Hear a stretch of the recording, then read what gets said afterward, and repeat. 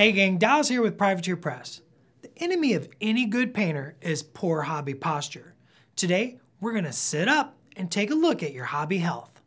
So let's get started. So one of the considerations you have to take into ergonomics is your painting position, or how you're sitting. And you wanna be comfortable. Now, a lot of people paint, and I'm sure you've seen this before, like that. You're very hunched over. But what that does is it causes a lot of stress on your neck, shoulders, and your lower back. To help with this, you really want to set up straight. That opens up the diaphragm for proper breathing, which we can get to in a little bit. But you really want to anchor your elbows, lock your wrists together, and keep that back nice and straight for painting. This will let you paint for longer periods of time with less stress and less pressure on your back, shoulders, and your neck. So another thing you want to avoid is cramping in the hands. And we've all seen this and experienced it. And a lot of this comes from pinching the model.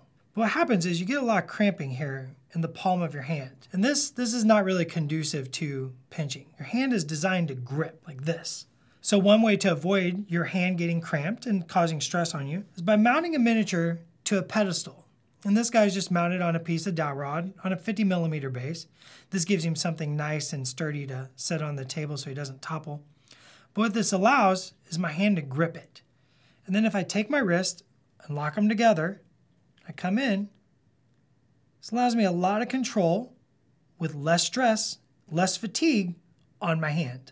So with my back straight, my shoulders straight, my miniature properly mounted, I can now open my diaphragm. It allows for better breathing. And a real trick is whenever you go to do those details, like those eyes or some sweet tattoos, you breathe out.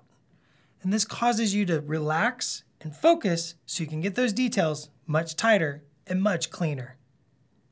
With these tips in mind, you're now ready to paint with comfort and style. Thanks for watching. Be sure to subscribe for more videos and check out the links below for more in this series and additional information on the P3 hobby line.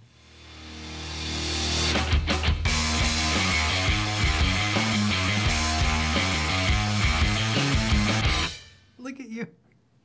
He wants to throw something at me. Okay, so it was a bad choice I made. What do you want? Terribly. I chose poorly.